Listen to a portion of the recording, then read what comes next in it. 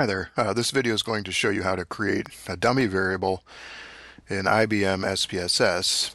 And a dummy variable is simply any variable that's coded as 0, 1 for the presence or the absence of a trait or a characteristic. And the reason we do this is if we have categorical data, such as survey questions that have a Likert scale response, such as strongly agree, agree, neutral, disagree, strongly disagree, we can't directly use a variable like that in a correlation analysis or a regression. And by converting it to a dummy variable, we come up with a way where we can actually enter those variables into a correlation or a regression. So that's why we are doing this. And I've got the General Social Survey from the 2021 open here. You can download that from the National Opinion Research Center. And I want to recode this variable, afraid to walk at night in the neighborhood. And if you click on the values, you'll see this actually is a dummy variable, but we still need to change something because you see how it says 1 is yes and 2 is no? Well, we want this to still be 1 is yes. That means they're afraid to walk at night. But then we want no to be 0 because any dummy variable has to be coded 0, 1 for presence or absence. So the 2 just doesn't work here. All right, so the way we do that is we go over here. First make a note, the variable name is fear. We're going to transform, recode into different variables, and display the variable names and sort alphabetically is the easiest way to get to the variable of interest. I'll scroll down to fear.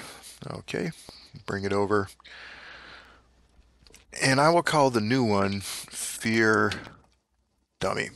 That sounds kind of insulting, I know, but it doesn't mean dummy in a bad way. I'm not sure actually where that terminology comes from. And we'll label this dummy variable for fear. Okay, then we click change. Now we need to specify the old and new values. So remember that we want to keep 1 as a 1 in the new variable, but the 2 has to become 0.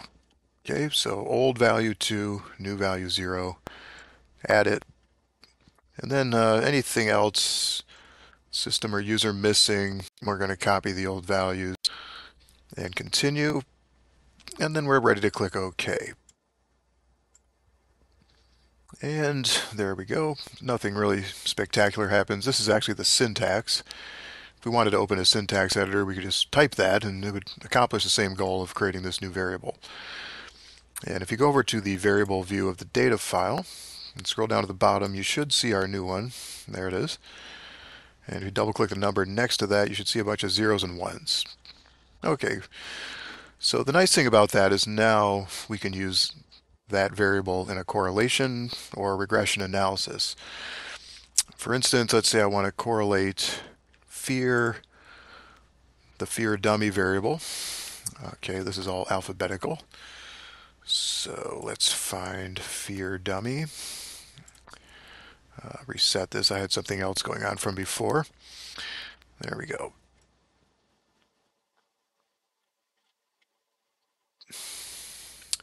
Big file. Okay.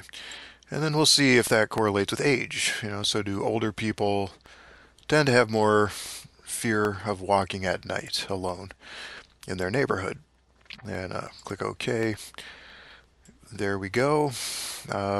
Actually, against expectations, it's actually negative. So that means as age increases, the level of fear goes down. It is a rather weak, but it is statistically significant relationship. So that's just to illustrate the value of why we made this dummy variable. All right, thank you.